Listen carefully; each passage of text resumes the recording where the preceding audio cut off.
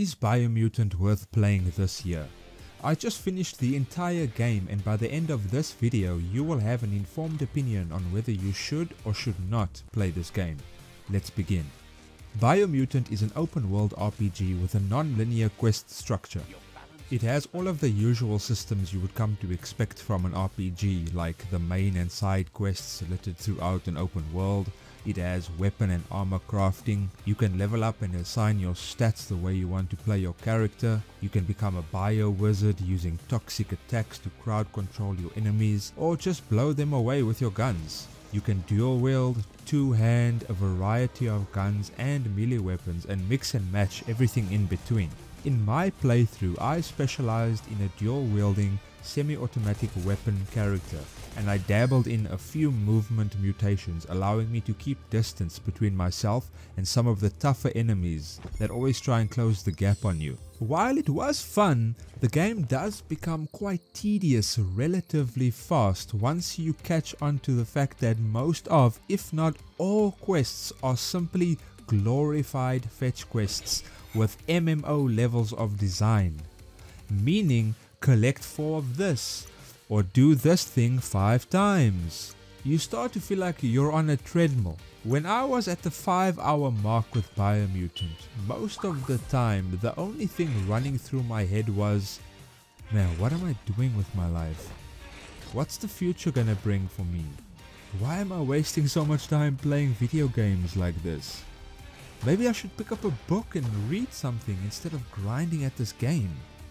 And listen, when those types of intrusive thoughts start filling your head when you're playing a video game, that's never a good sign.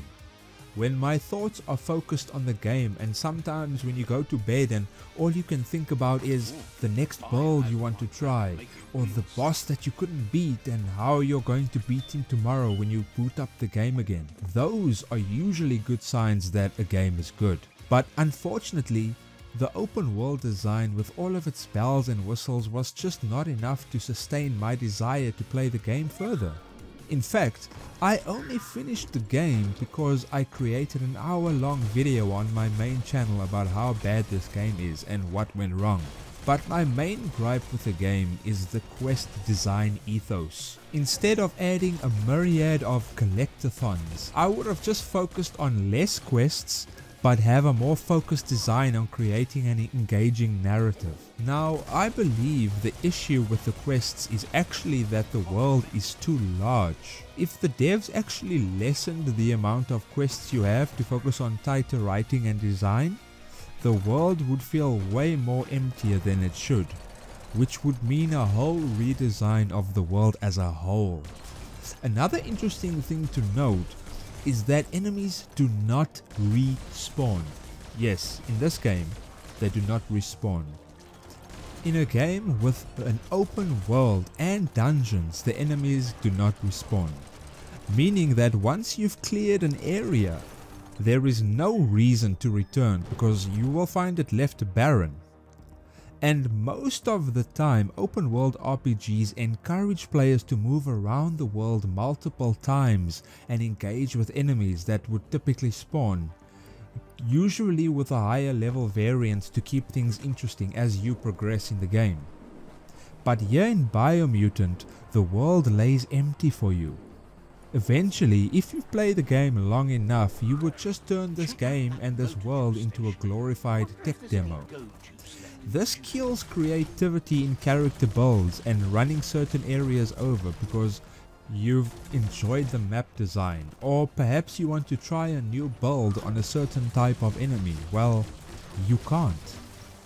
Another issue I have with the game is that during development of Biomutant, they removed the ability to respec your character, meaning you better choose wisely because there's no going back on your design unless you have a backup save game. And while there is a new game plus, if you've actually finished all of the content and you want to start in a fresh new world, that doesn't actually fix the problem. What if I want to raid the same enemy base over and over in one playthrough, testing out cool weapons and skills to figure out what build works for me? Well, you can't. The story is nothing special either. You're in a world that's on the brink of environmental disaster. The company behind all of the pollution, fittingly named Toxinol, polluted the world's waters, air and land. Most of the rich members of society have fled to other planets through spaceships built by the same company. What's left is a world that's about to be destroyed by 4 world eaters who are attacking the roots of the world tree, which is the last thing keeping the world from plunging into permanent disrepair. And it's your job to either destroy the 4 world eaters or capture them to do your bidding and end the world. So you do have an illusion of choice, but at the end of the game you still have to fight and defeat them, making your choice truly pointless. I praise the devs for at least adding mounts to the game. They have the foresight to realize that their world was way too large and having mounts to get around would be critical. My only gripe there is that there isn't that many of them and they are only used to travel the world, and I wish they could have been more incorporated into the story or even the world. Yes, you can shoot your guns from them, but you lose all of your movement tech that you have in your current build, and melee players are not going to be swiping attacks while on mount back. It's just truly an awful experience. When searching dungeon areas for gear, of course we all covered those sweet orange tier legendary items. Well, those only start spawning late in the game, and what makes it worse is that when you do find those, they're either not as good as the gear you already have, or they are either just out of reach because you do not meet the level requirements. Some gear I found I needed to be level 30 to equip. And for context, I finished the game at level 19 and there is no way in hell I was going to play further just to equip a piece of armor. Speaking about gear, the game's gear balance is way off. Guns are the meta in this game. Forget skills, forget melee weapons. If you want to have an even remotely playable experience, you need guns. It doesn't matter what guns, you just need to stay back and kite while blasting everything that moves. And be careful not to stray too far from the enemy camps, or you risk dropping aggro and you watch the enemy as he becomes invulnerable, returning back to base camp while regenerating his entire health pool. So circle strafing is a must in this game. Melee weapon attack animations keep you locked into place, and with the jank parry system that punishes you more than it rewards, it just doesn't make sense. Enemies will try and grab you, bomb you, make you step into toxic goo, burn you, which can all be mitigated by simply circle strafing and spamming the left mouse button to shoot from a distance. The enemy AI is pretty stupid as well. If you circle strafe and shoot, I guarantee that nothing will ever beat you in this game. No matter how bad you build your character, there is something about circle strafing that just turns the AI's brain into mush. And yes, it's fun to completely stomp everything. How long would you like to keep doing that for though? It's not like you're working to any type of in-game or multiplayer aspects to keep you engaged. It's just endless circle strafing, beating enemies, finding mats to craft and upgrade weapons and armor, then repeat. And it doesn't even do that right. Man, I've been playing Monster Hunter 4 Ultimate for the 3DS lately, and I've been having such a blast with that old game. It's crazy how good game design and a well thought out structure for your game can leave players enjoying it for decades after its creation.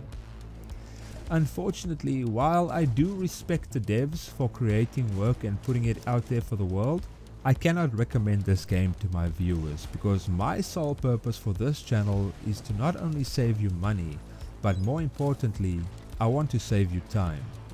You cannot get back the time from playing a bad video game.